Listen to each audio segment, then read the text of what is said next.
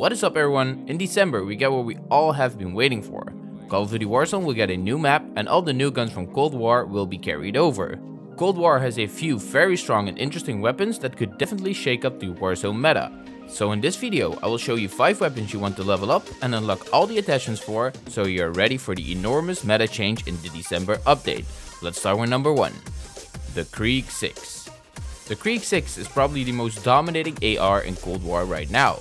It is the second hardest hitting AR and has the best effective damage range. In Warzone there are a few stats that really matter for ARs. That's bullet velocity, damage per second, recoil and effective damage range. The Krieg 6 excels in all of these categories. The Krieg 6 will definitely have a chance to become the next best AR in Warzone. The QBC-83. The QBC-83 is a middle of the pack AR. It has great damage output and has superior mobility. If you don't like slow handling ARs, the QBC might be something for you. It shoots a little faster than the Krieg, but has a little less damage per shot. Put a few recoil controlling attachments on it and the QBC will turn into a laser. The RPD. The RPD is a fast and mobile full auto LMG. Compared to other LMGs, it has great handling and low recoil. LMGs do have a place in Warzone. The Bruin ruled the meta for a few weeks and we all noticed how deadly they can be. The Bruin was so beloved because it had a ammo conversion to make it feel more like an AR. The RPD has some interesting ammo attachments like that as well. The RPD will be a low-key contender for the next Warzone crown. The FFAR-1. The FFAR-1, also known as a conversion of the FAMAS, is an interesting weapon. With the fire rate and handling close to an SMG, with the range and damage close to an AR, the FFAR could be the sniper's next best friend. Deadly from close to medium range, it can back you up as a secondary to your sniper rifle.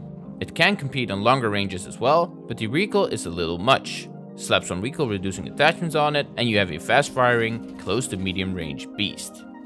Before we go into the last weapon, if you enjoyed this video, don't forget to leave a like as it would help me a lot. And if you're new to the channel, consider subscribing as well. Let's continue. The Pellington 703. The Pellington is the only sniper on the list, but with good reason. It is a sniper close to the Kar 98 and the AX50. The Pellington has the fastest ADS speed of all the snipers in Cold War and has great handling.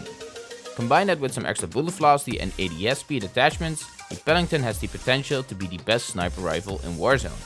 The other snipers feel really slow compared to the other options.